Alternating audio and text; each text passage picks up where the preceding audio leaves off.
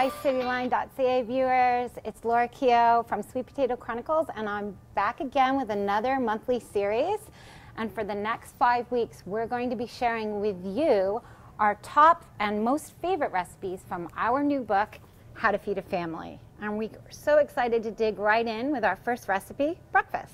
So the breakfast we decided to do today for you guys is one of our all-time favorites. In fact, it's my daughter's favorite.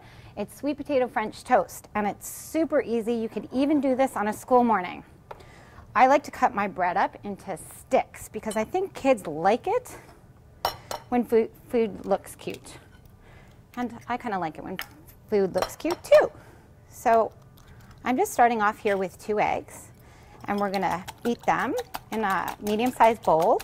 And then I've got about half a cup of milk that I'm gonna add to it.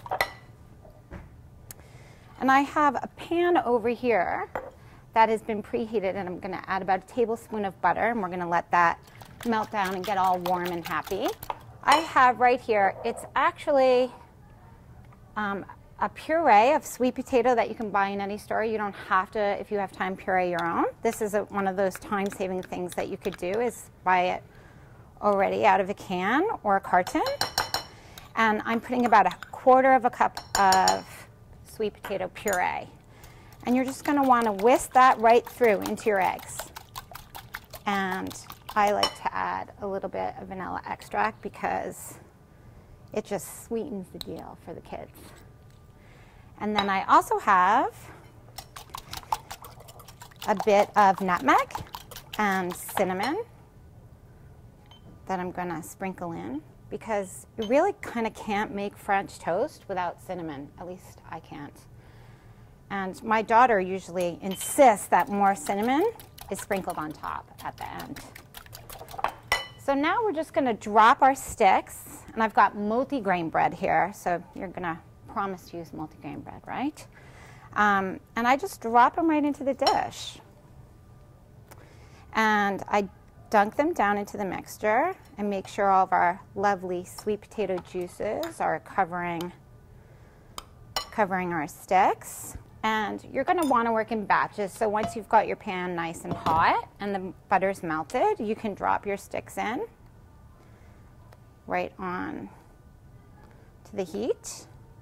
And just make sure they're all covered up nicely and they've soaked up all that delicious goodness.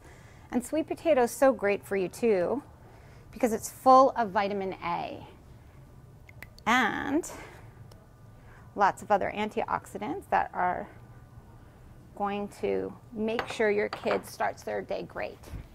And so we're just going to leave these in the pan for a few minutes, and we'll let them get nice and brown on one side.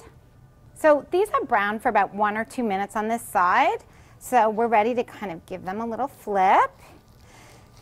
And as you can see, the sweet potato gives them this awesome color, this harvesty, gorgeous little orange. It makes them look super delicious, which is probably why my daughter loves them. And we're going to let them just sit for maybe another minute and brown through.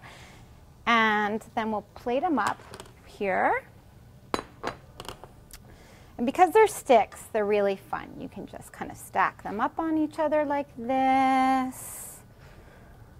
And you can also make this, if you have pumpkin puree lying around, you can use that instead of sweet potato puree, which is also oh so good.